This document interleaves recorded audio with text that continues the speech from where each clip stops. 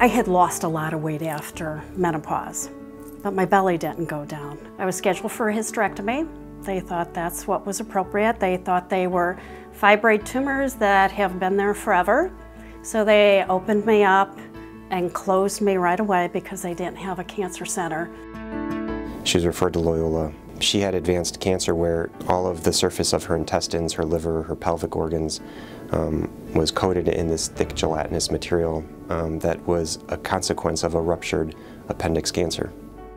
After the pathology report showed that it was appendix cancer, everything I did from that point on was preparing me for the HIPEC surgery. She was offered heated intraperitoneal chemotherapy, also referred to as HIPEC. In select stage 4 malignancies like appendiceal cancer and some colorectal cancers, the addition of HIPEC will offer quality and quantity of life. In some situations, it could even potentially be curative. My kids were 18 and 20. I wanted to see them graduate college and get married and have children. Your kids are your superpower.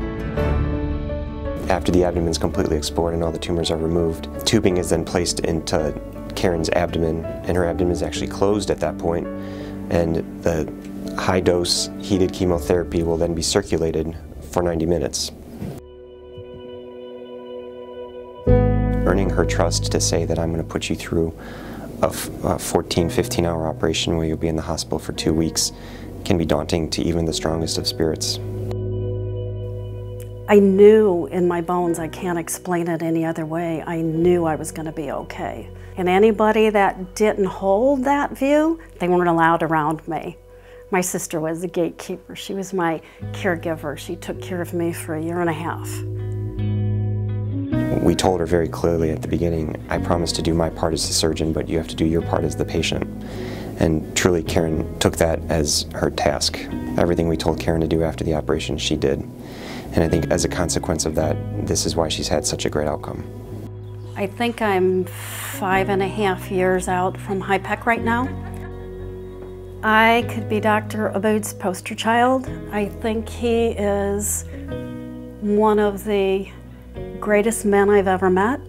He kept a promise to me when some other doctor might have closed me and prepared me to die, but he went the distance. I think Karen's a great story because, dealing with some of the most complex malignancies here at Loyola, we judge our outcomes in sometimes months with how complex these cancers are, and to see Karen have such an amazing outcome where we're measuring it in years and possibly even decades is so gratifying.